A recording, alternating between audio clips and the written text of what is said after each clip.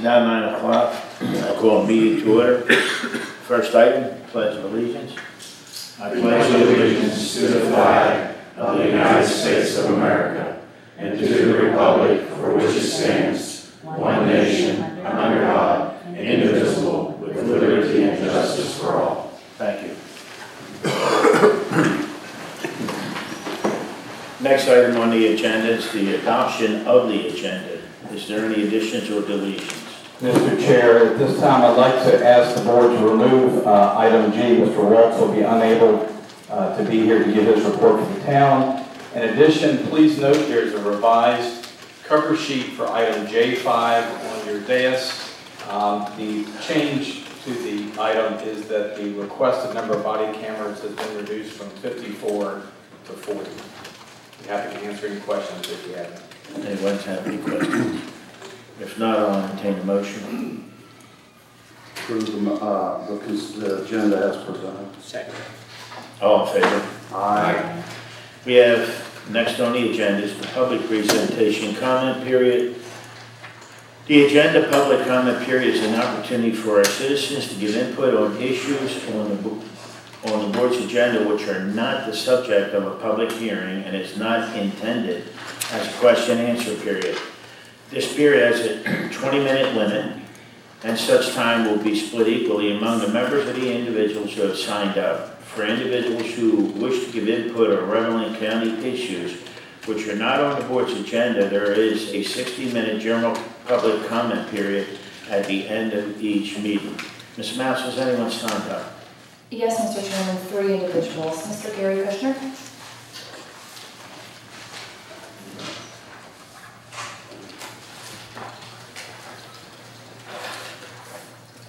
Good morning.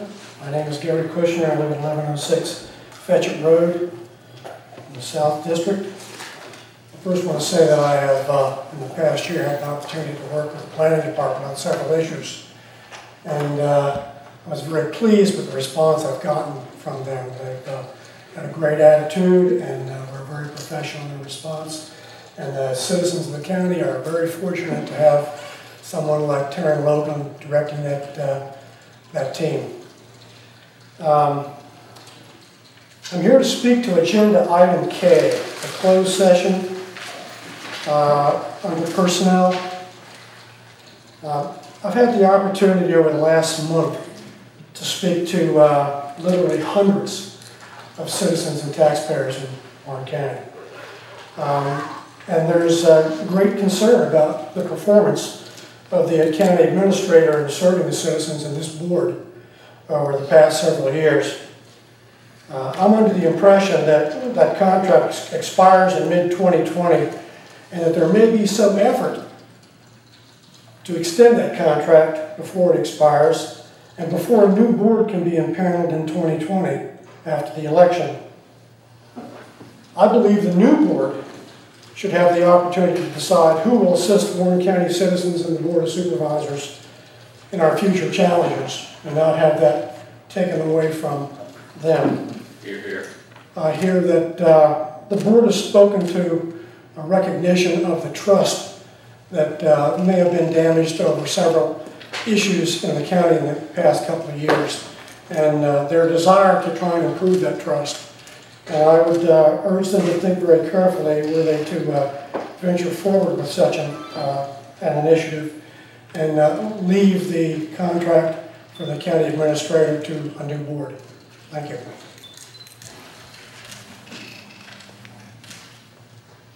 Paul Gabbard.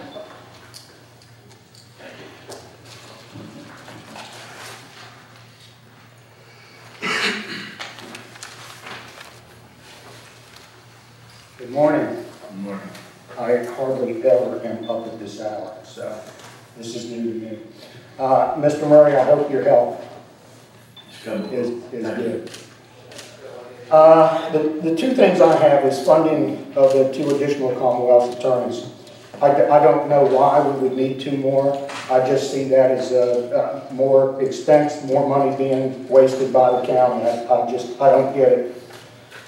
The other thing is the award of contract for the third party for the new Rivermont Fire Department. Is the public going to know who this third party is, and is it going to be awarded before we know who it is, so we know that it's not somebody that's affiliated with anybody in the county?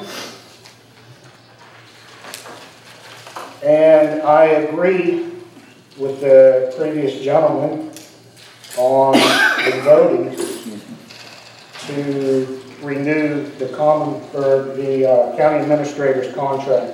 That should be left until the new people get seated, because nothing ever seems to happen while this administration is in place. Pardon me, Paul, could you give your name and address? Oh, I'm sorry, Paul Gabbert, 1221 Valley View Drive. Thank you. You're welcome. That's all I have to say. Jerry Iacocca?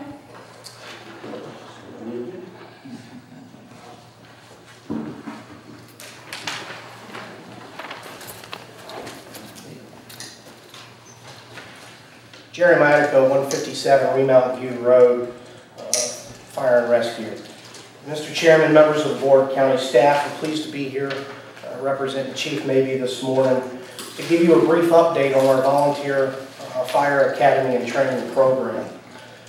After 2 years of canceling our fire academy due to low enrollment numbers, which was matched by neighboring localities canceling theirs for the same reason, we're excited to be before you today to tell you that we're going to begin our 2019 Volunteer Fire Academy on August 19th of this month with 21 volunteers enrolled in the program. These students represent 5 of our volunteer fire stations.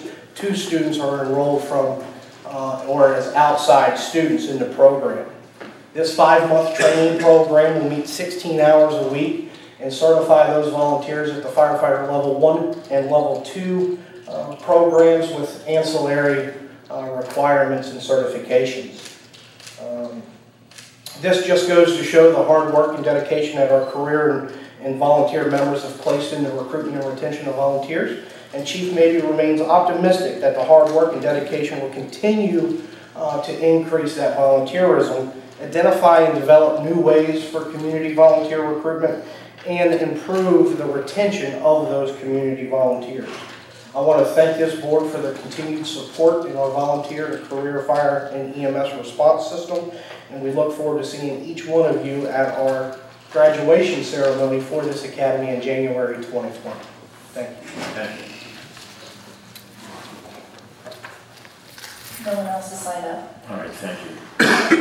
Next report, Community Policy and Management Team Strategic Plan, Mark Gleason.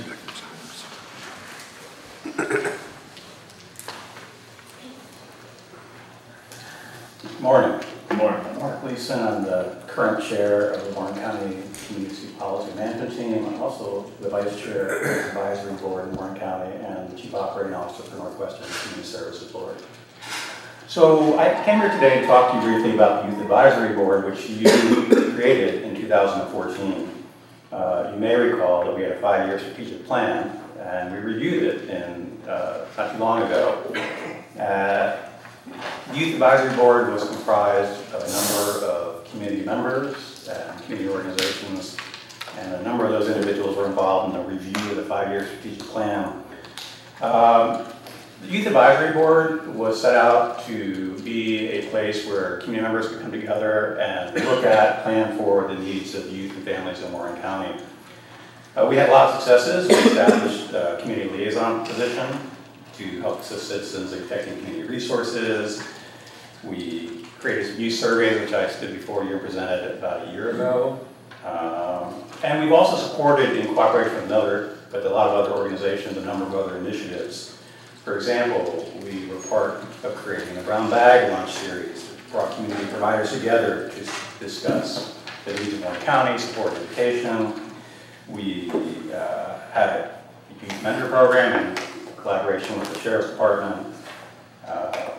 Just a lot of developments. In fact, I had the opportunity to look at all the developments that have happened in Warren County for youth and families since 2014. And I was actually driving down Leech Run Parkway this morning, and I thought, wow, you know, even Leech Run has had a role in helping connect families in a more efficient way to resources. And you think about things like that, some big things and some small things, and go, you know, a lot's happened in Warren County since 2014. The list is actually 3 pages. If I went back and got it, we'd be here for about 25 minutes. But I want to say that because I want, you know, Warren County to be proud of all the things that have happened since 2014 that have helped foster good services and relationships for our children and families. So where we're at is that in our strategic plan, we looked at the goals of the Youth Advisory Board and we looked at the goals of the CPMT and said, well, they're pretty much aligned. And as a result of our discussions in the strategic planning session, we thought it would be best to merge Youth Advisory Board with the Community Policy and Management Team. There's a lot of reasons for that, but we felt like it was properly within the control of both groups, with really outlining code about the Community Policy and Management Team. They share similar visions, missions. They actually share similar core members. If you look at the core members of the CPMT and the core members of the Youth Advisory Board, they're the same. And they've been the same for a long time. So we have a lot of history to move forward with.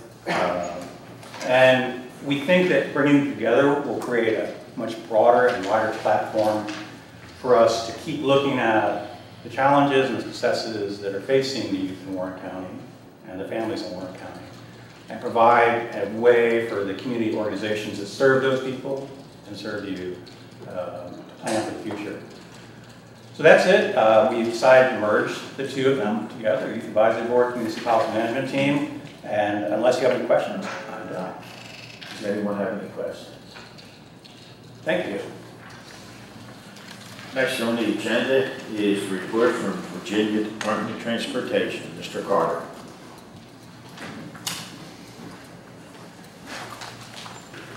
Morning, Mr. Chairman, board members.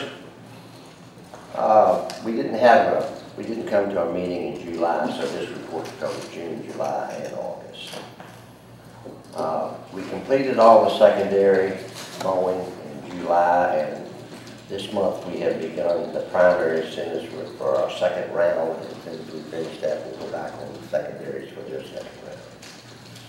We've done asphalt patching on 619, 624, 615, and 673. We're continuing with skin patching on Route 619 and 634. And then some of this is being done in preparation for next year's surface treatment. We did ditching and shoaling repairs on 622, 638, 340, and 55 West. We graded and applied stone where it was needed on the various non-hard surface roads. Of course, that's a continual thing every month. And then we repaired a pipe on 634. We also had some storms this past month where we swept a lot of stone and removed debris from various routes also. And then this month, depending on the amount of rain we get, we will be applying dust control as we get the request where it's needed. Our rural rustic program, Rocky Lane is completed. Ashby Station is completed. Bucks Mill Road has been started. Richardson Road will start this month. We're expecting a final environmental clearance any day. And Oregon Hollow Road is completed except for tying in the driveways, and that will be completed this month. Morgan Ford Bridge repair, the contract was awarded, but they're waiting on the notice to proceed until they're waiting on some documentation from the contractor. The ditch repair on at Catlett Mountain Road, 619, 677. We're receiving the environmental approval this week, and that'll be completed this month. In addition to the ditch at that particular location, we're going across the road and doing that ditch at the same time, and they're going to be replacing a pipe out there to help improve that drainage. Are there any other issues the board would like for me to address? Does anyone have anything? I just want to make a comment, if you will.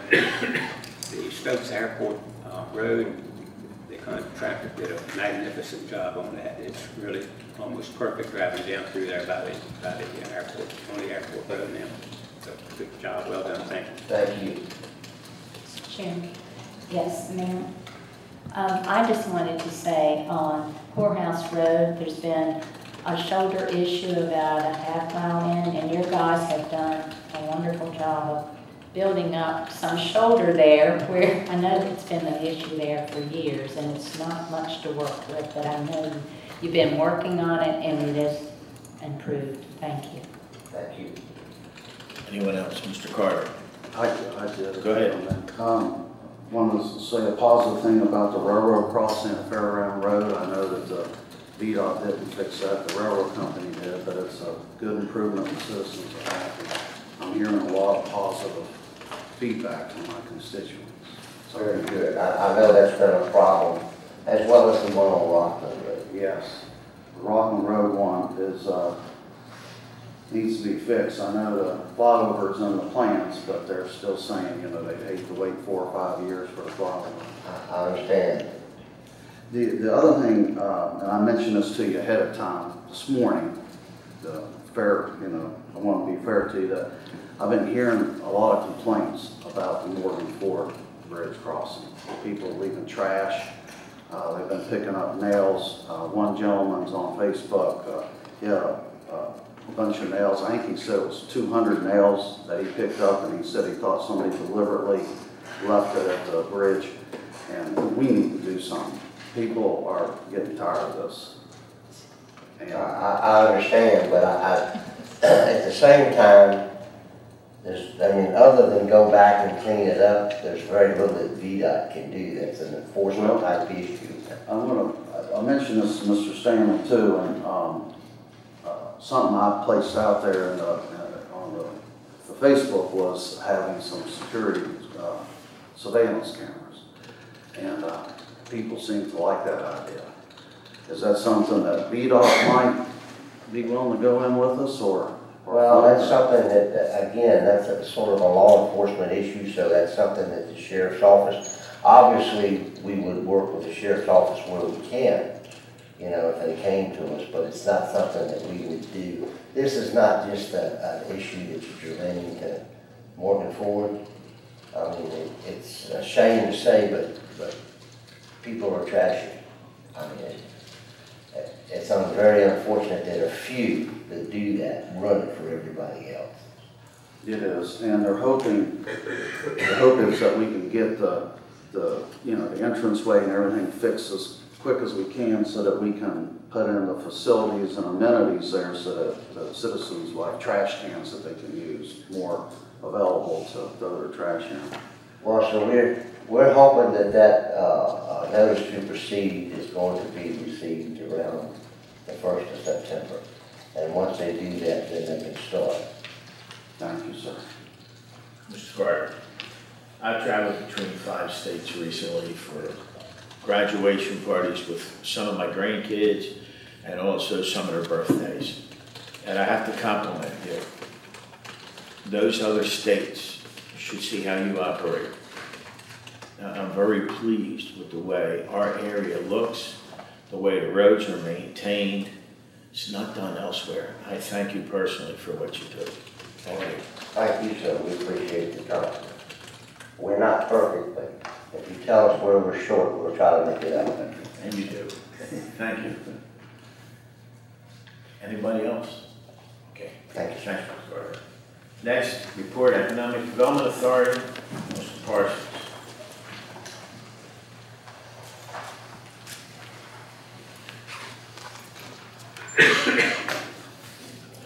Good morning, thank you for having me here today. Well, over the last month, we've welcomed our new board member, Jory Martin. She's been a fantastic addition to the board, very active. She comes to us with a great deal of experience in finance and real estate, and she's certainly going to be an asset going forward, so we certainly appreciate that. We're working on our audit, the FY18 audit that is so dearly needed to be completed. We are working with Hoddle and Willis and Carroll and Stimmel and Yautide and Barber to move forward. They're working on proposed adjusted journal entries on the debt side of our balance sheet. We're reviewing the adjusted journal entries we got from Cherry Becker on the asset side, fair market valuations, and then they're looking at the USDA loans to make sure that everything is in line there. I wish I could give you the time frame on when it's going to be completed. We think that the adjustments that Hoddle and Willis and Carolyn are working on should take about 60 days, and then from there, Yamatai and Barber will have to finish up. And they haven't been able to give me a time frame just yet on when that will take place, but I'm certainly pushing them probably to the point of bugging them. On our USDA loans, we're planning to meet soon with BJ Fulcher and Joe Boatwright at the USDA to ensure that we're on track with them and their requirements as it relates to the status of the loan program. My colleague Gretchen Henderson and I have been working to get our delinquent accounts brought up to date, and since we've been on board, I believe we've gotten 5 or 6 delinquent accounts up to date, and through working with Dan Witten's office and Jennifer Woody, who's been great to work with, we're working to get some of the other ones caught up, or at least form new agreements with them to where we can get them paying again. On the fiscal agency, we continue to transition into the fiscal agency that both the Board of Supervisors and the Board of Directors have agreed upon. All of our deposits are now going into the new accounts that have been set up here at the county for our operations. Andre Fletcher has been working with our accountant to get a chart of accounts set up. I think that work is about done. And then we're looking to get the actual checks for the accounts so we can begin paying our bills out of those new accounts. As it relates to our properties, we do have the properties on East Main Street and Fairground Road up for sale. We're in the process of getting them up on our website to try to advertise them. We do have interested parties in both of those properties, and I'm cautiously optimistic about the activity that we're seeing and the clients that we have for them. On Kendrick Drive, as I mentioned in my board report, we've been analyzing the solar panel power system that we have, and we got an assessment of that system. I won't go through that here. I think you all have that in your report. We're going to have to take a look at what the best thing to do there is. We also have some roof issues out at 400D Kendrick, and those solar panels will have to come off in order to either fix or replace sections of the roof, and I think that's a factor we'll have to take into consideration as we move forward there. Prospect activity. We do continue to have good prospects for all of our properties. Even here in the last week or so, we've had a couple, 3 come forward that I'm very optimistic about for all of the properties that we have available for sale. On the VEDP site characterization project, we're waiting for the state to provide us with a tier ranking on our sites, and as we get that information from them, the board will be able to decide where they want to invest to increase the competitiveness of each of those sites so that we can be as competitive as possible for new investment with the rest of the state and the country. Business retention over the last month, I've met with Roanoke Cement, Dominion Energy, and Interbake at their facilities and had good discussions with them. I think all 3 of those companies are doing very well.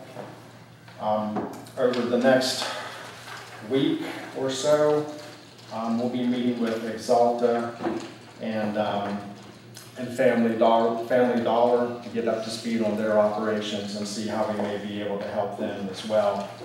I did meet with Lee Cranford and Laura Smith at the Virginia Inland Port and learned a great deal about their operations out there. It's a thriving operation, and it's the reason that a lot of the companies out there are there, and I think it's going to be a very big influence on the prospects that we have in the future to look to come here. I think we're going to see a lot more activity out there in that area.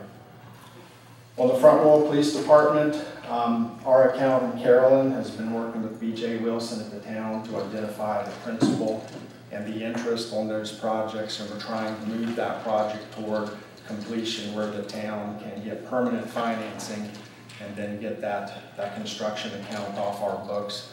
And I think they're making pretty good progress there. Leech Run Parkway, I think we've had a situation for about a year or a year and a half where we've kind of had this standoff between the engineer and the contractor as relates to whose responsibility some of the last remaining punch list items falls upon. And so I've gotten a statement from all the parties involved, the DEQ and Pinoni and Branch Civil, as to what they think the situation is, and we're working to try to get some resolution. I'm going to push very hard to get this closed out because it's just been dragging on for too long, I feel. Policies and procedures. As you well know, we have several new board members. I've been working with them and all of the board as we look to define our policies and procedures. We're forming committees for communications, our asset management, and the microloans if we get to a point again where we start making more loans. And I think that having those committees helps to keep our board engaged, make sure that we're all on the same page internally. And I'm very excited about developing standard operating procedures for all the facets of our work. And then finally, I've mentioned since I got here that we want to revise our strategic plan, and the board has rightfully said that we need to be working hand in hand with the county and the town. So I'll be getting a letter out to both the county and the town here in the near future, inviting each to come to the table and work with us as we try to revise our strategic plan to make sure that we're including your goals and priorities and the towns in that plan. And so with that, any questions, I'll be glad to answer. Does anyone have any questions? I do. Mr. Parsons, I know that I'm going to touch base about these solar panels, okay? And back in 2008, this is before you probably maybe didn't even know the Front Row existed, but I was on the town council, and it was led by Stan Brooks at the time, and they were trying to rein in the EDA. And our council was on board with that, and the Board of Supervisors wasn't necessarily with us on it at the time. But we got back an opinion from the EDA, basically we couldn't touch them. But there was a solar panel issue that came up later. And in that, I was initially told when I was a councilman that it was going to be free. Not to worry my little head, everything's free. Well, it ended up coming up, that free deal ended up being $17 million. And I voted for that project at the end because AMP America got involved. And it was a project that was properly done, and they ended up deciding not to do it. But initially, that was going to fall on not the taxpayers, but the ratepayers, the rate people who pay the bill on their electric utilities. Okay. Now, what the heck was going on with the EDA with the solar panels? I mean, how much did this thing initially cost? It's my understanding that the solar panels on the roof of our building, I believe it was $482,000. That was what I kind of heard, not to interrupt you, but 400 some thousand. First I saw that this was ever done was the free paper that Mr. Radigan puts out, and they had a picture. I guess it was a drone that took a picture, and they put it on their front page. And I mean, this is outrageous. And then I heard the rumor that the roof was leaking and that the stuff was going to need to come off. And now I'm reading that it's worth, is this correct, $25,000?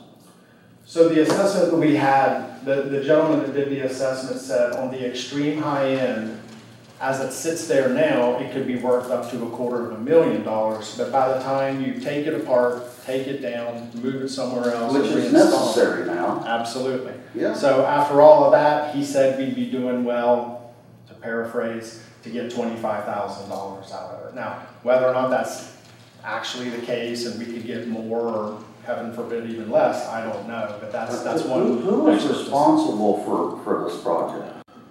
For the solar panels? Yes, who agreed to do this? I don't know for sure, but I would imagine it would be my predecessor. I have nothing more, thank you. Anyone else have anything? I have a question, if you will. Yes. You mentioned that the EDA is going to be selling some of the properties.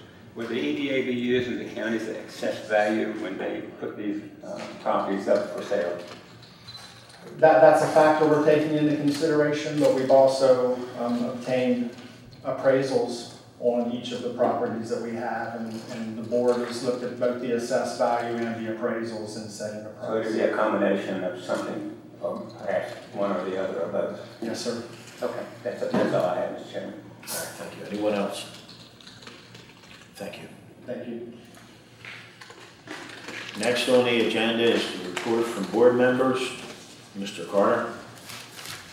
I think he left. We got all we. Well, if you want to. Just a couple things.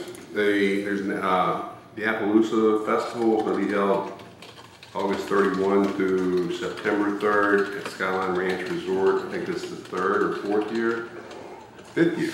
Okay. So anyway, it's kind of growing year by year. They expect 30 to 35 bands. Times are 10 a.m. to 10:30. I believe there are campsites available, stay overnight and those things. And I wish them good weather and a good event. Also, on the 31st, it's the end of Silver Blast, and that's going to be held at the fairgrounds. And it starts at 1 and it ends at 9 p.m. And it's music and wine fest, and it benefits the Shenandoah Valley Equine Rescue Network. And again, that's on the 31st, which is a Saturday. The Warren County Fair, that began last night, I believe, and that runs till Saturday the 10th. And where would the Warren County Fair be held? Probably the fairgrounds. So that makes sense. Okay. And the last thing is, National Night Out is tonight, and that's from 6 to 9. And anybody that happens to see this tomorrow, they're going to miss it. But mark it on your calendar for next year. And that's all I have. Thank you. Ms. Clowes. Thank you. On July 26th, I attended a ribbon cutting at Martin's for their online shopping and grocery pickup, along with Bill Seelot from the town council. It's nice to have that service on the South River end of the county. I think people will enjoy being able to do that. Thank you. I attended the RSW Jail Authority meeting, and I'd like to thank Superintendent Gilkerson for the excellent job his people are doing maintaining the grass and making the entranceway coming off 522 to the town limits look nice. It's what it should be. It's not overgrown, it's welcoming, and if we want tourists, we need to have that. Also attended the Backroom Brewery ribbon cutting last Saturday, and it is great to see someone who's had a dream and has developed her dream in steps. And I compliment Billy Clifton for accomplishing what she has done. Attended the executive board meeting of Giles B. Cook, Post 53 at the American Legion. I attended first the executive board meeting, and then the next night their general membership meeting. They are planning and working on their 100th anniversary of the Post, and that's a milestone. And they're asking for a resolution, and for any veteran that has not joined, please feel free to do so. And I was going to mention National Nights Out, but Mr. Carter had already brought that up. And I like to do one thing that we normally don't do. But we have two people today with very special days. Emily, Dwayne, I wish you a happy birthday, and would everybody join in just a short rendition of happy birthday. Here we go. Happy birthday to you. Happy birthday to you. Happy birthday, Emily and Dwayne. Happy birthday to you. And I know I'll pay for that later. God grant you many years. Okay, Mr. Sarah? Yes, thank you, Mr. Chairman. I was humbled to serve as a panel member alongside Winchester Councilman John Wyndham, Winchester Councilwoman Tim Herb Street, and Frederick County Supervisor Blaine Dunn of the Redbud District at the Blue Ridge Association of Realtors meeting on the morning of July the 24th at the Holiday Inn, Warren County. It was a very good event, and we were working on economic development, things that the realtors could do in the area. And, a second here. And I also did the Fireman's Carnival food concession. The famous Fireman's Relish sold out the last Saturday, July the 20th, and it was a very busy evening for all. And I want to give kudos to Cheryl here. She posted on Facebook, and I saw them, and got over there, and I had a great time. And Larry Oliver, my understanding is he's a temporary chief of Fire Station 1, and he does a great job there. God bless our Fire and Rescue Department.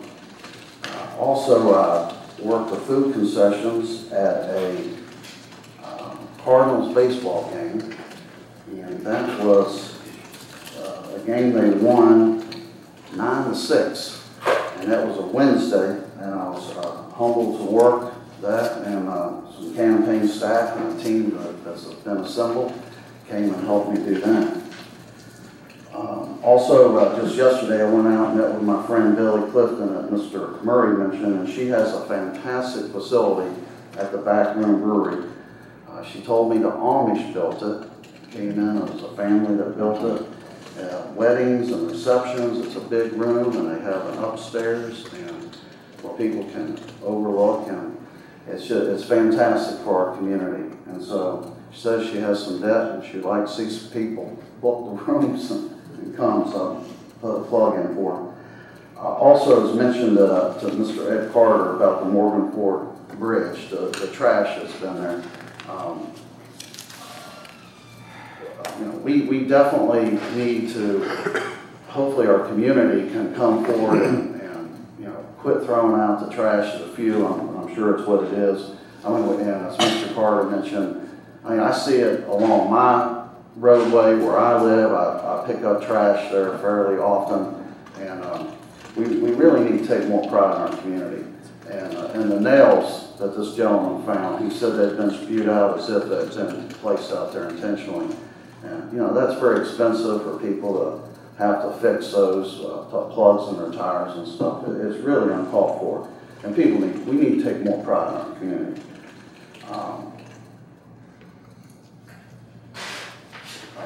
That's all I have for right now. Thank you, Mr. Chairman. Mr. Fox. I'd just like to report on July the 26th, I attended the EDA meeting and was impressed with their operations at the time being. Thank you. Mr. Stanley. Mr. Chair, members of the board, we've confirmed the public meeting on the Clark County boundary line adjustment. Meeting will be held August 29th from 4, well, I think, is it, what time, Bob, did we set? 4 to 7. 4 to 7 at the Company 6 Auxiliary Building located 6363 Howellsville Road. This is the building between the fire station and the POSS community building. Letters will be mailed out hopefully this week to affected property owners along the entire length of the building. Recycling markets in the U.S. and throughout the world have experienced significant changes over the past 2 years. These changes have created challenges for communities that separately collect recycled materials for recovery. Materials must be cleaned in order to be processed into marketable commodities. The value of recyclable materials has decreased, and many municipalities are now paying to have their materials recycled. These difficult conditions require a careful review of existing recycling systems and infrastructure in order to modify them to increase their sustainability. The Northern Shenandoah Valley Regional Commission is putting together a proposal from SCS engineers to evaluate recycling in the planning area for the Regional Commission, and emphasis researching processing capability for collected recycled materials. We're looking forward to working with them. We've been able to keep plastics and metals and glass at our facilities, but like our sister jurisdictions and neighboring jurisdictions, we're always looking for opportunities to be able to reduce our cost. keep you posted on efforts with the Regional Commission. Project-wise, Tomahawk Drive Roll Addition project, the project is well under construction. We are hoping that preliminary grading operations, weather permitting, will be completed by the end of this week. The project itself should be completed by mid-September. As Mr. Carter mentioned, Oregon Hollow Road, VDOT is substantially complete with that project. And the only work remaining is to tie in the driveway connections. And I know, I guess both from Mr. Murray and Mr. Fox, but Bucks Mill Richardson Road, which has been bounced around in the 6-year plan for a number of years, VDOT has started on Bucks Mill and hopefully will be over at Richardson in the near future. Rivermont Fire Station, H&W Construction continues to make progress on the project with the good weather we've had. We anticipate starting to pour footers for the building in the next several weeks. Again, the project will take up to 450 days for completion, which should allow the facility to open in the fall of 2020. New hospital building inspections, hopefully we're close to releasing the entire building permit for the new hospital, but the contractor is making good progress on steel erection for the new facility. And lastly, I also want to congratulate Billy Clifton and Backroom Brewery on their completion of their new facility. That's all I have, Mr. Chairman, unless there are any questions. Anyone have any questions for Mr. Bud? Okay, Mr. Stanley, I'd like to ask a question. Actually, Paul brought this up, and I didn't want to necessarily pull it, but I would like the funding of the 2 additional Commonwealth attorneys. If I may, I do want to remove it, so we'll talk about that if that's okay. Thank you. Yeah. Okay. And that was before Mr. Gabbard said something, because I think the public needs to know the rationale behind this. So I definitely want to remove that one. Okay. That was all I had. Thank you. Anyone else have anything for Mr. Stanley? If not, Mr. Whitten. Yes, Mr. Chairman, I'd just like to highlight collections. In the month of July, our office collected $24,515 in delinquent personal property, people, and business equipment taxes. So far this year, our office has collected $272,529 in delinquent taxes. So thanks to my staff and making that effort come together. And then to steal Mr. Carr's message, school starts on Monday, so be safe driving out there. All the kids walking to the buses. That's everything, unless you have any questions for me. Anyone have any questions? Yes, Mr. Chairman, I do. Mr. Whitten, I found out it was a Thursday in your office. Apparently, there were some insurance policies that the EDA has been covering by one of our board members. And that's never been disclosed to me. It's still never been officially told.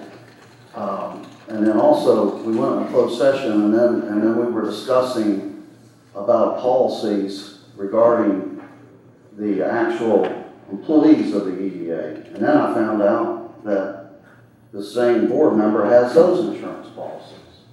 Is that accurate? So your question is what insurance policies? Yes. So Stoneburn Carter Insurance is the broker for certain policies. I believe that's the package policy for the offices at Kendrick Lane, the Ball Drive building, the Stokes Mart building, the Afton Inn building. Those are all the ones I can think off the top of my head. We have other insurance companies that have their workers' comp and our property on Fairground Road. I believe Mr. Carr may have also been the broker for the Progress Drive policy. But before July 1st, under the Virginia Code, EDAs don't have to do procurement for their facilities that they own. Now, starting July 1st, we changed our procurement policy. Now we follow the county's procurement policy.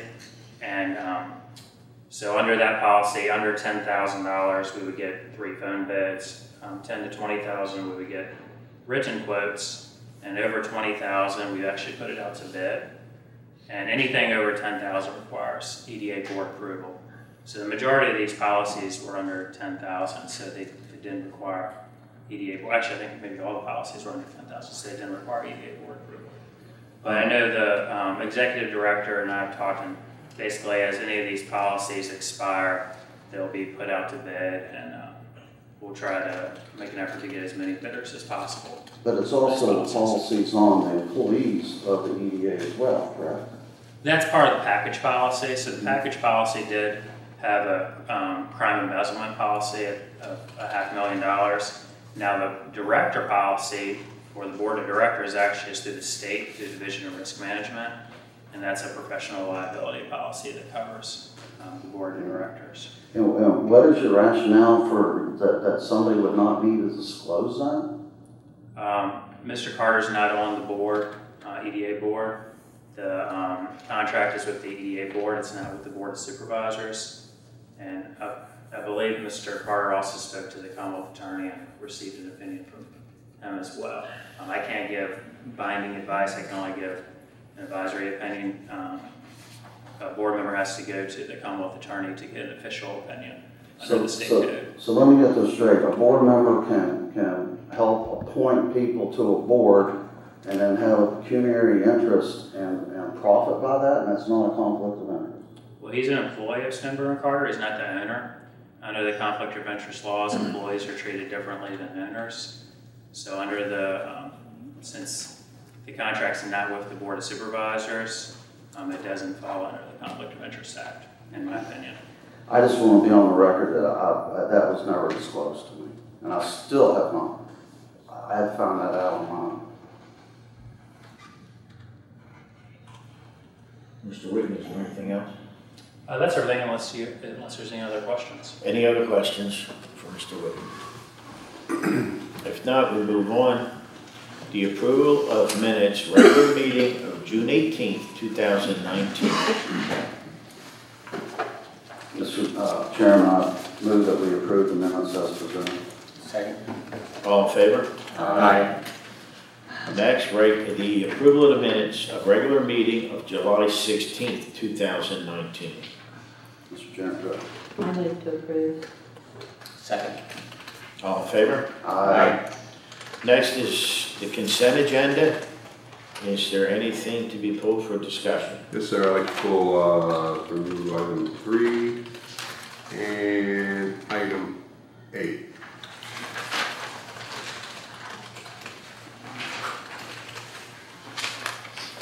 Is there anything else to be removed for discussion? If not, I'll move for, go ahead. I move that we approve the consent agenda with those two exceptions. Second. All in favor? Aye. Okay. First, we start with number 3, request funding of 2 additional Commonwealth attorneys. Mr. Stanley. Mr. Chair, members of the board. First, there have been 2 important changes to the Comp Board staffing requirements regarding the Commonwealth Attorney's Office that occurred, I'll say, last minute, very, very last minute. First, on May 1, 2019, Compensation Board approved the final budget for the 2020 fiscal year. And as a reminder, within a week after that, we had our second budget hearing. So we were basically done with the proposed budget at that point in time. The Compensation Board increased Warren County staffing requirements for the Commonwealth Attorney's Office and approved the funding for 1 new Assistant Commonwealth Attorney, or ACA, effective July 1 of 2019. The Comp Board will contribute $56,697 per year towards the new ACA position. Of course, that doesn't cover benefits and other costs that the county would incur. This change will now require Warren County to employ a total of 4 ACA positions. If you remember, during the budget presentation by the Commonwealth Attorney, he did talk about the fact that Warren County was on the list to receive a new position and was near the top. And again, that's basically justified by caseload through their office and number of cases.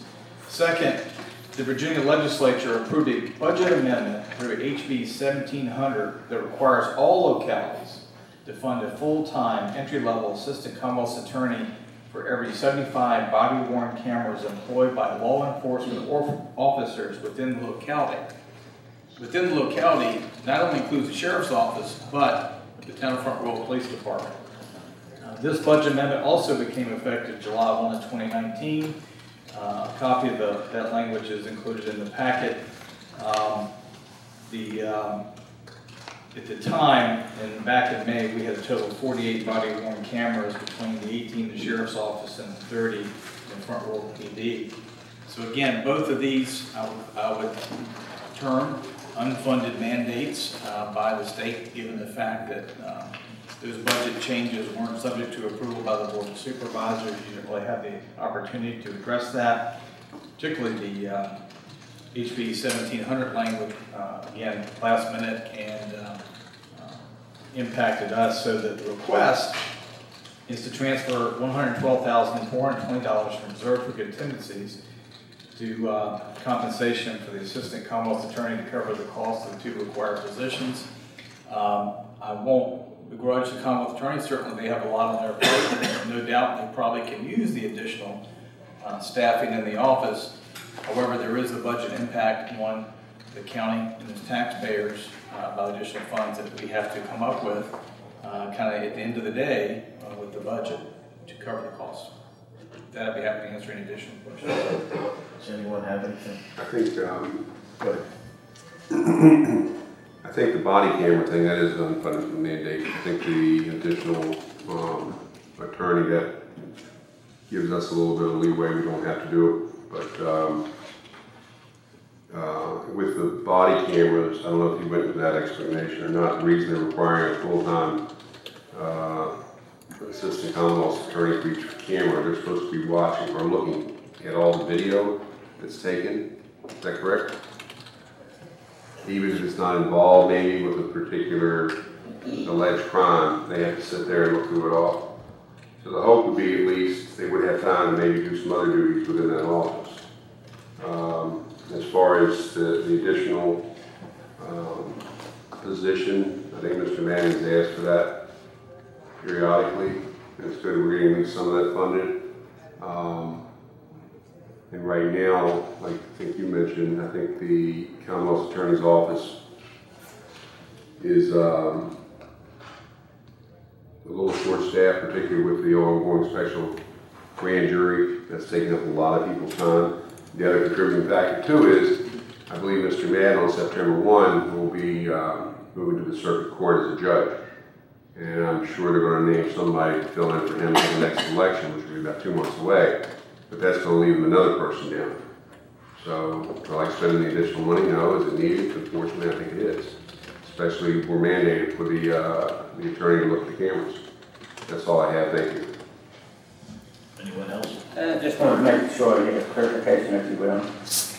The compensation board is going to contribute $56,697 towards, and it says the position. Would it be only for one position, or would it be a total of, would that be for those positions? It's just the one, the body worn camera position is 100% locally funded. So we're picking up benefits and additional costs associated with the one position that's recruited as part of the budget. We're picking up basically 100% of the new body worn camera position. Okay, that's all that. Yes, Mr. Chairman. Mr. Hudson. No, go ahead. Yeah, this is what I call a classic unfunded mandate. And I read the budget amendments, House Bill 1700, and thank you, Paul, for bringing this up. In the House Bill 1700, I spoke to Chris Collins. He's my delegate, where I vote. But, Warren County split up in 3 mile shapes. Mr. Collins informed me, and I confirmed by reading here, he says that it only applies to counties and cities and not the towns. So we don't count the town of Front Royal's body camera, their cameras everywhere. So we're doing this because we have 48 body-worn cameras, and well, that's a believe it or not. So Warren County has 18, and Front Royal has 30. So we're doing this because we have 18 Warren County cameras, and I have some heartache about this because it says up to 75. And they're forcing us to do this. I would like I'm going to, if possible, have a motion to pass the first one that's funded and the second one to table it to find out more about this wording where it says for up to 75, because we're doing this because we only have 18. Mr. Chairman, may I make a comment? Yes. Front Royal citizens are Warren County citizens. Front Royal town residents pay Warren County taxes. The body cameras worn by Front Royal police are Warren County citizens. They pay the tax too. We're not funding something for the people that aren't paying. Thank you. Thank you. Anything else on this topic? I'd like to ask one more question, if you will. Go ahead. I'd like to ask Mr. Stanley, on our reserves, it says coming from the reserve. Our reserves can't be placed where they should be. Yes, sir. If you remember at the end of the day, we went back to the motion that was approved. I think Mr. Carter made the motion. We had to go back and cut additional funds from every county budget at the end, and that money was put over in reserve for contingency, so we're okay. Okay. That's all I have, Mr. Chairman. Okay. Next is item 8, award Can we contract. take a vote? We need to Take a vote on this? Have a motion. Yeah, Mr. Chairman, yes. I move that the Board of Supervisors approve a transfer of $112,420 from reserve to contingencies to compensation assistant Commonwealth attorney to cover the required costs of the additional 2 assistant Commonwealth attorneys. Second. All in favor? No, we have discussion. I'd like to make a motion to fund the first position and to table the second position. Can I have a second? Second also. Is there any discussion beyond? Yes, I understand where my colleague, Ms. Glavis's town residents are Warren County residents, but as Delegate Collins pointed out, the towns are exempt. And also we're paying for this where it says, I think it's not super clear the way they worded this budget amendment.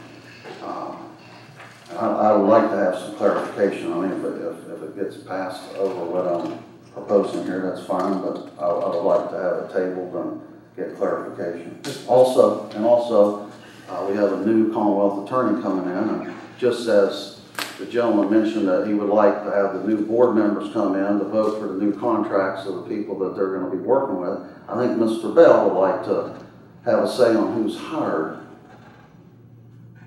Mr. Chairman, yes, if I could address Supervisor Sayers' concerns. Caitlin Jordan, Assistant County Attorney, and Caitlin might have to get you to come up, but she reached out and talked to the Compensation Board. It is our understanding that the 75 count includes those officers, including the town police force. Mr. Collins is correct, Delegate Collins is correct, that the town doesn't have to hire an attorney, but because, I guess, the felonies and the other stuff that's prosecuted by the Commonwealth Attorney's Office, we are required, those numbers do count. You can come up and just at least confirm, Caitlin, your discussion with them.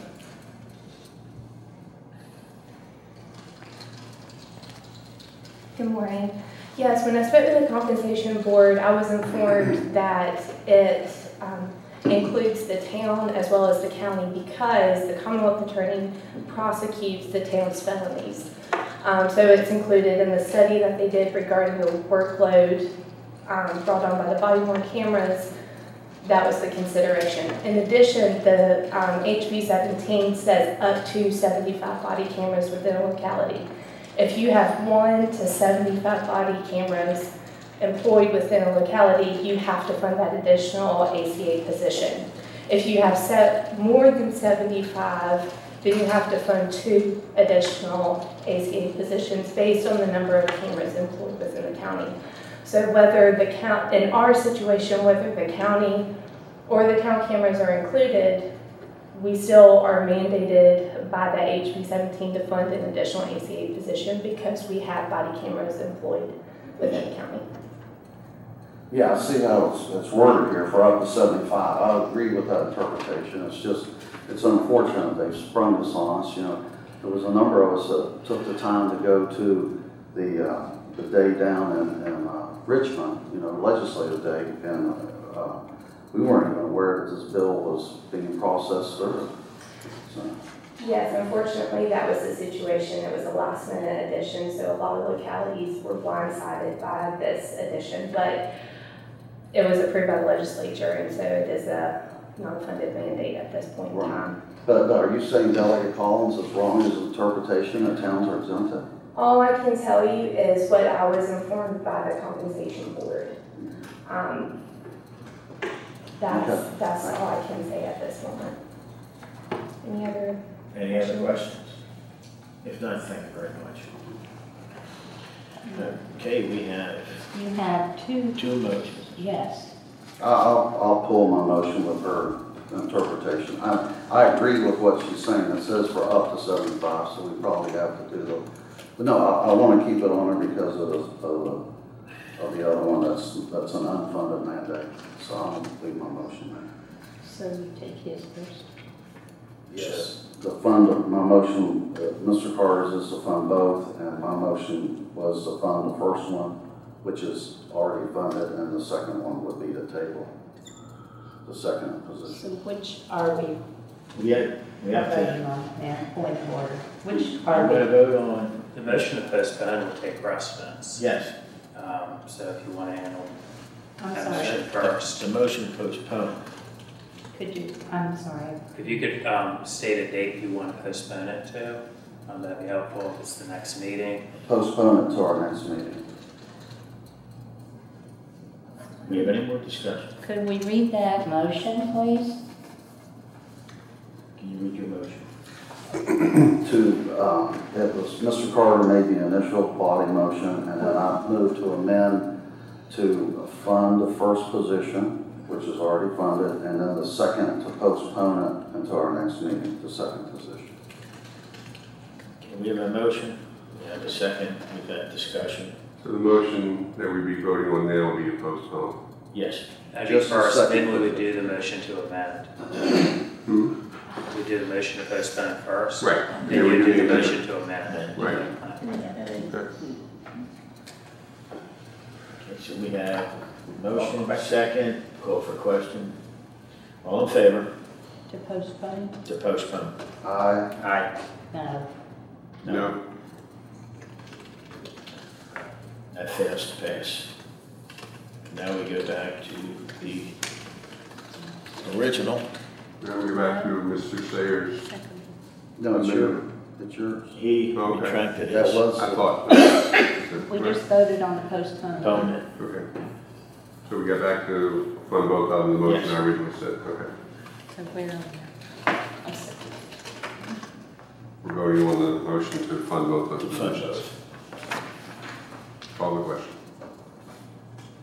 We have a motion, we have a second, all in favor? Aye. Aye. Opposed? No. Okay, it passes. Next is awarding a contract for third-party testing for the new Rivermont Fire Department. Ms. Rosser? Good morning, Chairman Murray and members of the board. As part of the Rivermont Fire Station construction, the county was responsible for the issuance of a request for proposals for third-party testing. The proposal basically outlines a variety of testing that needs to occur during construction, such as compaction testing, concrete hardness testing, and others that are listed as your cover sheet. That RFP was advertised on June 17th in the Northern Virginia Daily, and we received proposals on July 8th. We did receive 3 proposals from that, ECS, Triad, and CTO. We did have a selection committee that reviewed the proposals. We also reviewed it twice with our architect and their engineer, and we are recommending at this time to award the contract to ECS. So I'll be happy to answer any questions you have about it. Anyone have a question? I just wanted to, Okay. you're not testing any virgin soil like there, are you? Everything is just disturbed and the concrete and things like that. Is that right? That is my understanding of it, Mr. Stanley, if you have any. We did an initial We did a geotechnical study. geotech before study of the project site, started. of the Virgin site, prior to completing the design of the facilities. That work has already been completed. We've actually had Viola Engineering out there to do some preliminary work as we're obviously moving forward with the project. So a few things have been already been taken up, but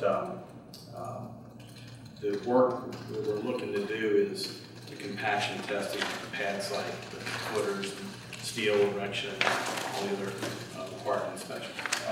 New stuff. Okay, that's my only question, Mr. Chairman. Anyone else have any? Who's on the selection committee? It was me, our project manager, Jeff Hayes, Mr. Stanley reviewed them as well, along with 2 staff from Mosley Architects. Thank you. Any other questions? Care for a motion? Care for a motion. I move that the Board of Supervisors award a contract in an amount not to exceed $45,000 to ECS Mid-Atlantic LLC for construction testing services for the new Rivermont Fire Station, and authorize the county administrator to execute the contract on the county's behalf. Second. Any further discussion? All in favor? Aye. Pass. Thank you. Thank you. Next, we go into a closed session. Mr. Sayre. You need a Boston Grammar.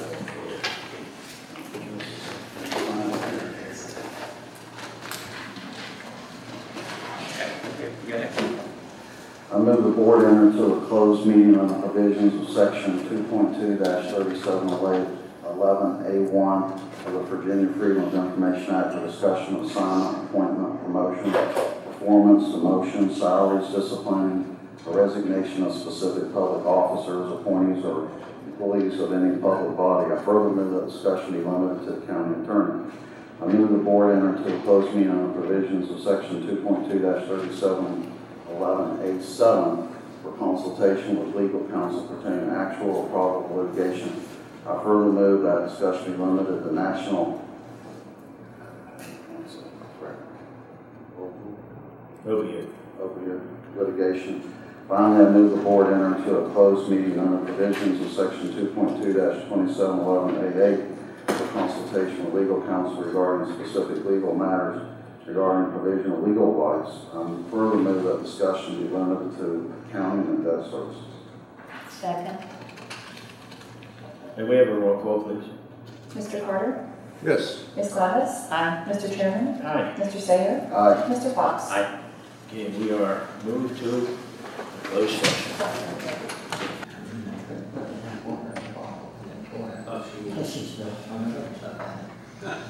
We're back in session. Mr. Sayre? I move that the board certifies to the best of each member's knowledge only public business matters lawfully exempted from open meeting requirements under sections 2.2-3711A1, A7, and A8 of Virginia Freedom of Information Act, and only such public business matters as were identified in the motion by which the closed meeting was convened were heard, discussed, or considered in the meeting by the public body. Second. Ms. Bounce, can we have a roll call, please? Mr. Fox? Aye. Mr. Sayre? Aye. Mr. Chairman? Aye. Ms. Gladys? Aye. Mr. Carter? Aye. Is there anything else to be brought forward at this time? Mr. Chairman, I move that the Board of Supervisors approve raising the cap on legal fees to $750,000 for the provision of legal counsel by Sam Anderson on behalf of the Front Royal Warren County Economic Development Authority for a specific legal matter. Is there a second? Second. Is there any discussion? If not, can we have a roll call, please? Mr. Carter? Aye. Ms. Gladys? Aye. Mr. Chairman? Aye. Mr. Sayre? Aye. Mr. Fox? Aye. That passes. Next is general public presentation comment period. Ms. Bounce, has anyone signed up? Yes, Mr. Chairman, 3 individuals. Mr. Paul Gabbard?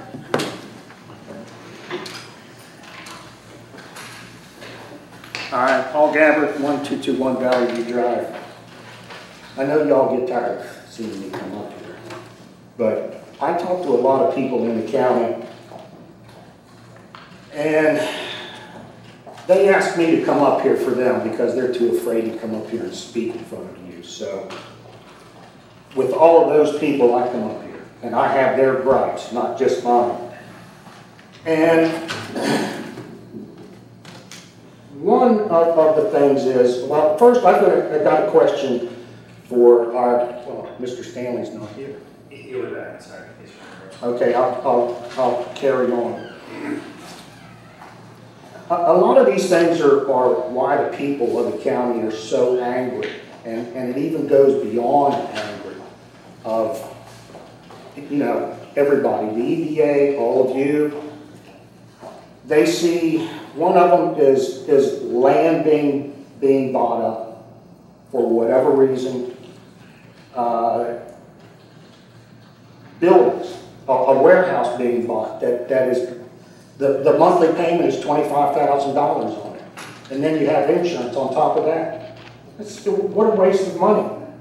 And that's what everybody sees is so much waste of money that everybody's afraid this county is going to go bankrupt. And let's see.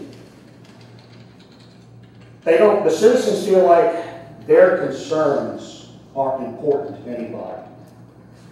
That is one of the big things. There's no action taken for any concerns that the citizens bring up here.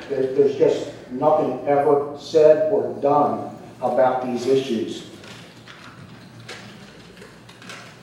The people of this county, they're looking for a change in leadership all the way around. This is how angry people are. I don't know if y'all follow Facebook, What's Up Front Royal, all these other things.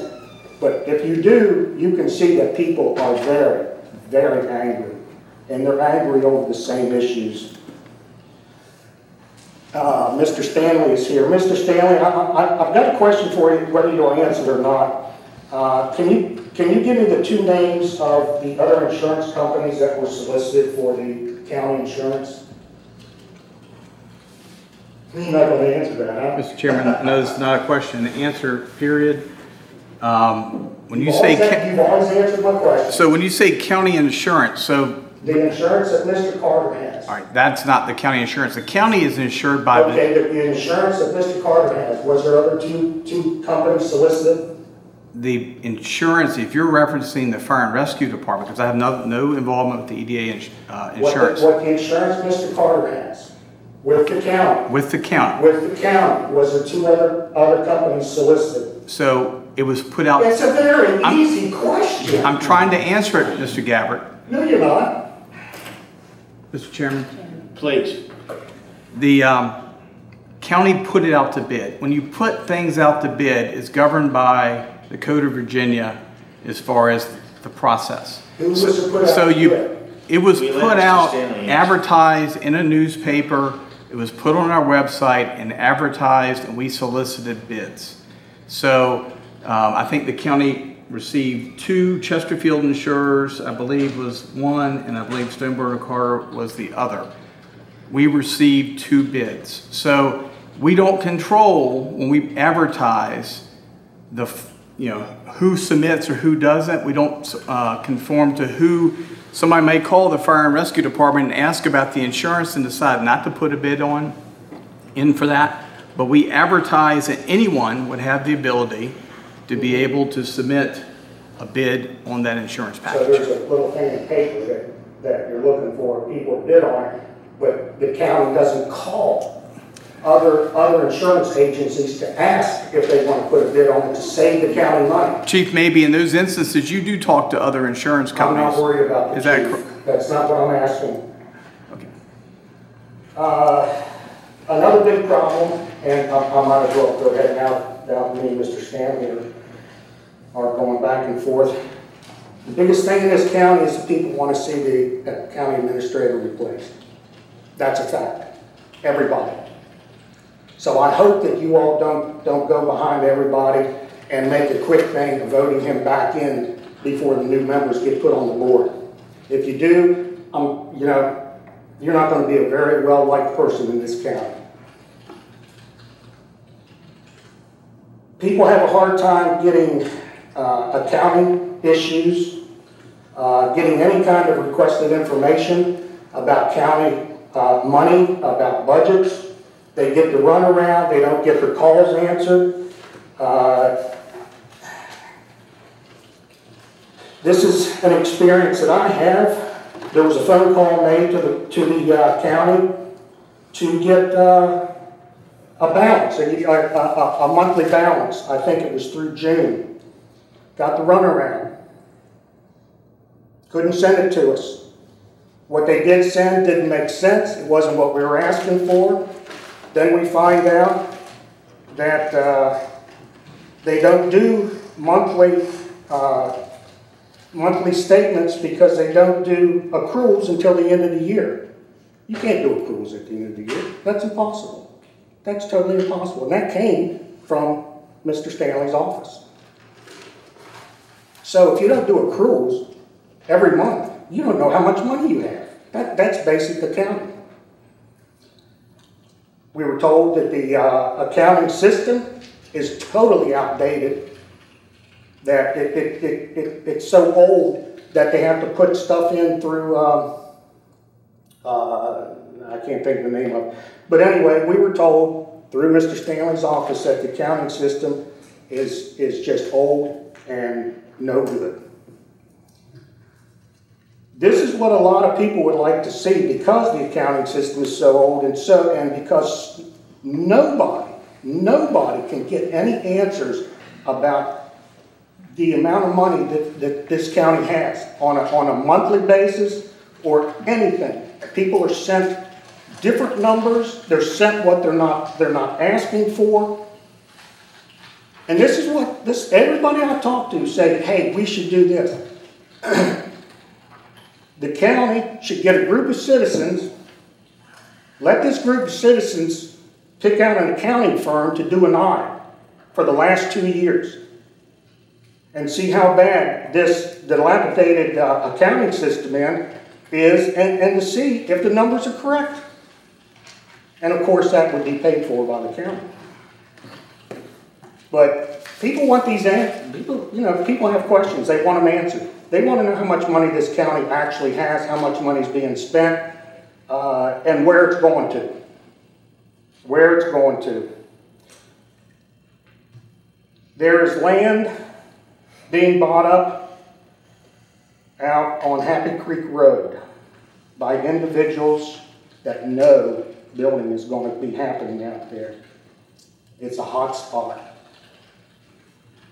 Mr. Llewellyn is one that left an EDA meeting when he was on the board or he was chairman, left the meeting early to go out and get a loan to buy the land where the hospital sits. That's insider information. That's ridiculous. That's how a lot of the land in this county is being bought up because people know what's coming. And another person who owns a big tract of land out there that has already been engineered for residential is Mr. Kirk Tran of IT Federal. I just thought that was very amusing. And I think that's all I have. Oh, yes. That's all I have. Thank you. Ms. Nels, who else? Mr. James Harper?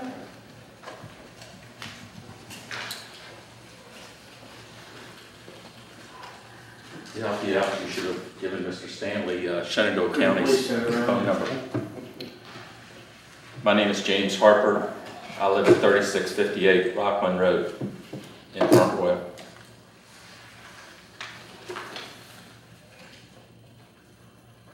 Mr. Chairman, Supervisors, I come before you this morning to follow up on a few items from my last appearance and submit a list of questions that the Chairman promised last month that if I give to them, he will get answers. I've attended the last several meetings and offered what I and others think are suggestions to improve certain operations in the county. And so far, not one supervisor has followed up on anything. Since the county has had 6 years of tax increases, wouldn't it be a good idea to consider listening and asking questions?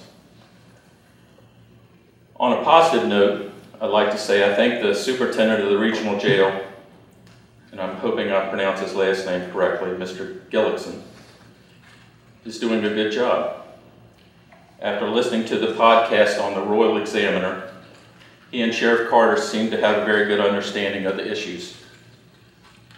It was brought up by Sheriff Carter that the jail runs at 90% capacity and staffing is 75%. That means a lot of overtime and tired employees and could pose a problem. The cleanup of our roads by the inmates helps our community look better. Now, if they can figure out how to stop people from littering, that would be great. Praising Mr. Gillickson does not mean that you need to tear up his contract and give him another raise. All too often, you supervisors and school board members don't feel it necessary to have employees complete their contracts before handing out big raises. I am against the residential Crooked Run development that Mr. Stanley seems to be pushing. This is the only hope for major commercial development in Warren County in the near future. The selling point is that it's close to I-66 and 81. The residential development is a loser for the town and county. Water treatment upgrades will have to be done along with costly infrastructure work. Maybe this should be a referendum on the November ballot and see how the citizens feel. By the way, we already have residential development approved off Happy Creek Road, and that is close to our schools. Let's develop that first. The Economic Development Authority is a mess. I think you should still shut it down for 2 years until we have a handle on all the financial issues. After listening to their last meeting, they still do not have a handle on all the loans and lines of credit. It's unbelievable. Very frustrating to hear Mr. Parsons say that Carolyn at the bank is checking and will get back to us. No urgency. There seems to be no urgency, and I would imagine law enforcement would be interested to see if any malfeasance occurred in any loans or lines of credit. I would also like to see a list of the properties the EDA owns, and also Warren County might publish those in local papers along with associated debt of these properties for citizen feedback. We deserve to know, as this is our money. The last EDA board meeting, they spent more time discussing per diem than on how to attract new business development. The gentleman in the green shirt, I didn't catch his name, was the only person asking relevant questions. Any EDA board member who voted to purchase the Stokes building should resign, as they do not have the county's best interests. The EDA board members should also pledge during their term not to enrich themselves. One board member and Mr. Parsons should schedule a meeting with Mr. Tran to discuss his plans moving forward. Understand that Sheets would like to build across the bridge on Shenandoah Avenue. It's not a good spot, as it will cause too much traffic backup all the way to the stoplight, and don't we have enough gas stations already? And this is for you, Mr. Sayer. Mr. Sayer, will you drop your case against Jennifer McDonald? I'm just talking to you, Mr. Sayer. She is probably using county money, in other words, citizen money, for her legal team. If you win, it might be by county money that you win. Stop being a bully and save taxpayer money. In the last few weeks, I've been going down to Edinburgh, reading the Northern Virginia Daily newspapers, and I see your name in several legal proceedings. In 2010, you were sued, it seems, for the same reason that you're suing Jennifer McDonald.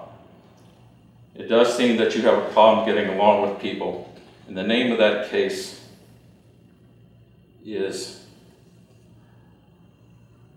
Solidarity versus Sayer, E.T. And a list of questions for the chairman.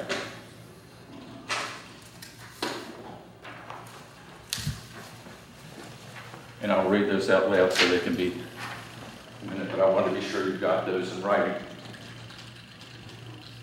Please provide a list of all EDA and county-owned properties. That's number 1. The Board of Supervisors goals for 2019, number 11. Please provide your plans for stopping the deficit spending to break even or show a profit at the Front Royal Country Club. The Board of Supervisors goals for 2019, number 22. What is your plan to make the airport self-sufficient? Why was the regional jail built on prime real estate site and not on a B or C site? What are your plans for bringing natural gas to everyone in Warren County? Does Mr. Stanley have an interest in the Crooked Run development? Did you or any other supervisor speak to Mr. Stanley about his lack of oversight regarding the EDA in the last several years? If so, what was his response? Did you ask Mr. Stanley why he could not called neighboring counties to see who they use for county insurance and get a third bid. Why does Mr. Stanley drive a county-owned Chevy Suburban and not a mid-sized car? His contract does not specify a top-of-the-line car. Did anyone question any school board member about the $1 million bonus paid to a contractor to do roof work at Rusty Jeffries in the evening? And this one, why doesn't the clerk, whom the board states in their policy and procedures section 2-3, as being the county administrator, follow the policy and having the agenda posted at least 48 hours prior to the Board of Supervisors meeting, stated in section 5-2. The board meeting is today at 9 a.m. and the agenda was not online at 1 p.m. yesterday when I checked. I checked again last night and it was finally posted. Did our county administrator just forget? Thank you, and I look forward to your response, Mr. Chairman. I'll respond to at least one of the items now. For the last 2 years, the airport has been self-sufficient. Breaking even? It's profited by $45,000 or $46,000 for over the last 2 years. Really? Yes. If we do our homework, we can find that out. Thank you.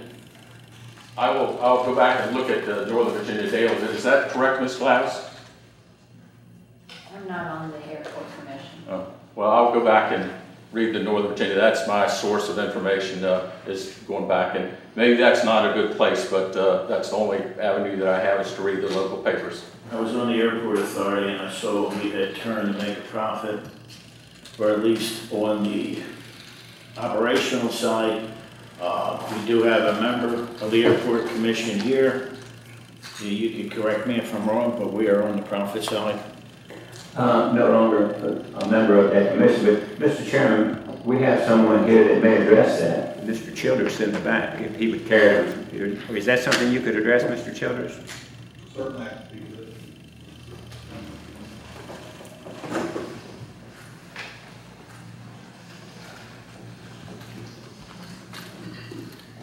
Chairman, members of the board, don't have the exact numbers off the top of my head, but I believe last year's operating budget, we had a surplus of $49,000, if I'm not mistaken.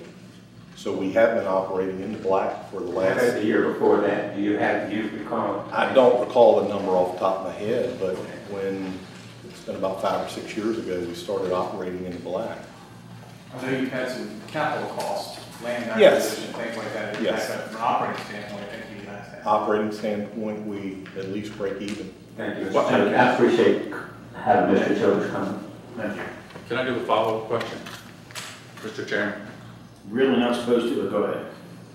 How much money does maybe Mr. Stanley could help me with this one, how much money does the county give the airport each year? Well, when we're saying covering its weight, so the rentals of your hangars, the rentals from companies like PHI that are there versus expenses, there's no, when we're saying we're breaking even or making money on a positive cash flow, that means no general fund tax dollars in the operation. Again, I think they're from a grant and capital. We've been matching grant applications. Again, the feds will pick up 90% of a lot of the cost of capital, 8% on a state if it qualifies, and 2% local. But I'd say when we say we're breaking even, correct, Bob, there's no general fund tax revenue. That means that the revenue generated from leases and rentals at the airport cover the operational costs, say for FY19. So what you're saying is the county doesn't give any money to the airport? It would in years that we're running a deficit. Correct. Correct. And this past year? This past year, at least, I think you're correct that it was possible. The county gave no money? Okay. On the record. Thank you, Mr. Chairman. Is there anyone else? Ms. Niles? Tim Radigan?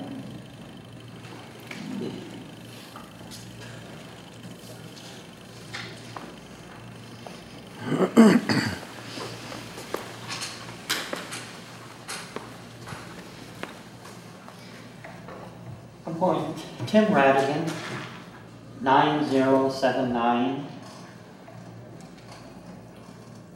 Stonewall Jackson Highway. I had to think about it for a second. I want to keep this as short as I can.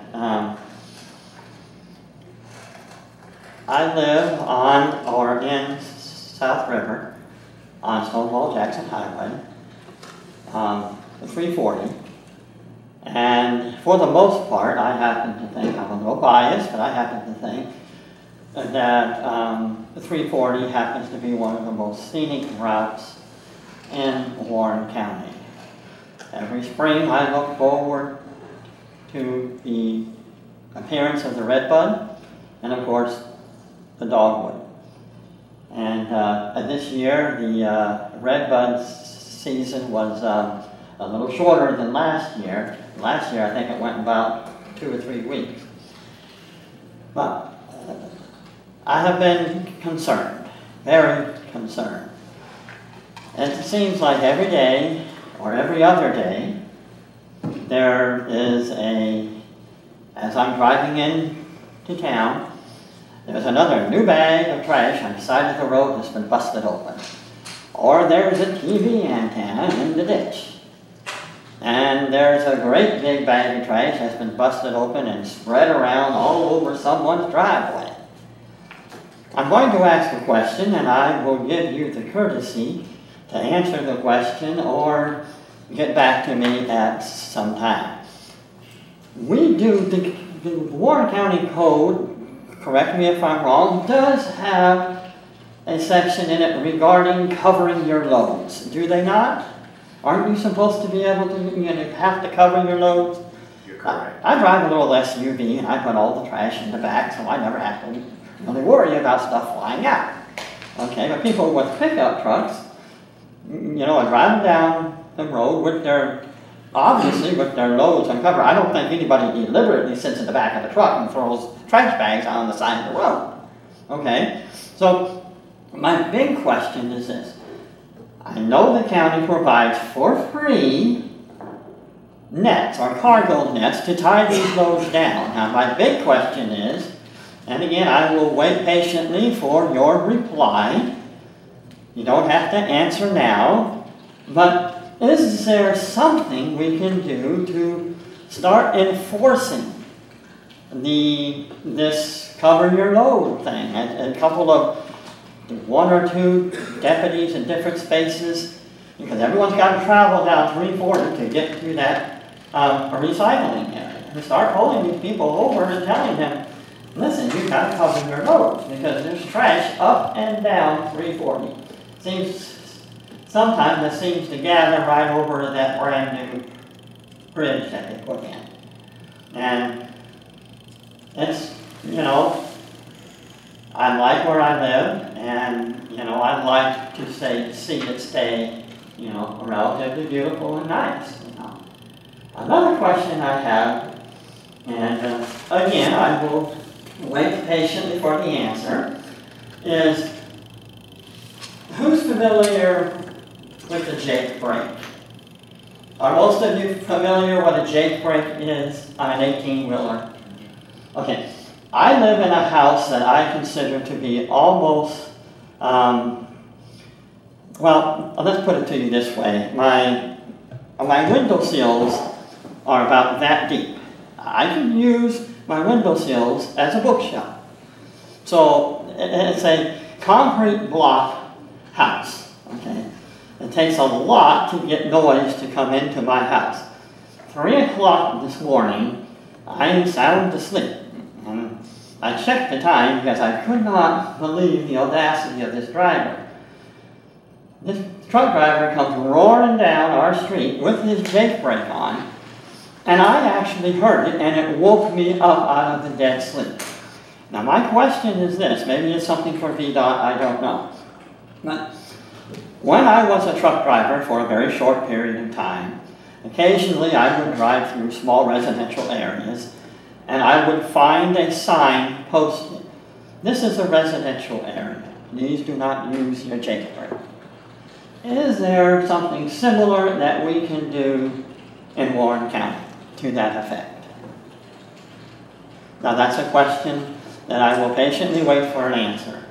Another thing that I would like to just comment on briefly is for the past few months we have witnessed an outpouring of citizen complaint.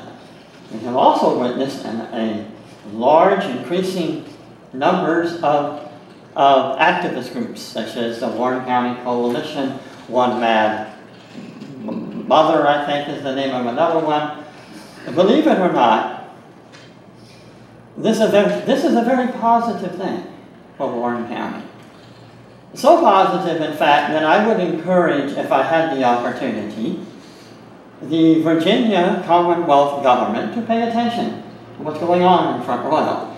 I would even go so far as to say that the federal government, in particular the House of Representatives and the United States Senate, and even the President of the United States, to pay attention to what is going on in Warren County. Warren County is a glaring example of what happens when the citizens finally rise up and say, we have had enough. Because, you know, that is what citizen participation is about, holding their elected officials accountable. Granted, it should be done on a monthly basis, weekly basis, daily basis. Sometimes we citizens had a tendency to fall asleep at the wheel, and before we realize it, we're hit with bombshell announcements in the newspaper. That shouldn't happen. That should be a rarity. The citizens of Warren County are showing us now, and showing you now, what happens when they finally say, you've had your chance, and if you don't do something about it real quick, you're going to be voted out of office. This is a shining example of what the federal government, or the House of Representatives and the Senate, should be worrying about. I mean, if Warren County, the citizens of Warren County and citizens of Front Royal can rise up and literally seize control of a public hearing at a Warren County Board of Supervisors meeting, to the point of one man standing up and saying, suspend the rules, think what would happen if an entire nation rolls up against the House of Representatives. So Front Royal is an example, granted on a very small scale, of what happens when the government fails the citizens, and the citizens rise up and say, enough is enough. So I thank you for your time. Thank you. Ms. Mouse, anyone? No one else has signed up. Is there anyone else that would care to speak at this time? Is there anyone else that would care to speak? Third and final call, with nothing else to be done. We are adjourned.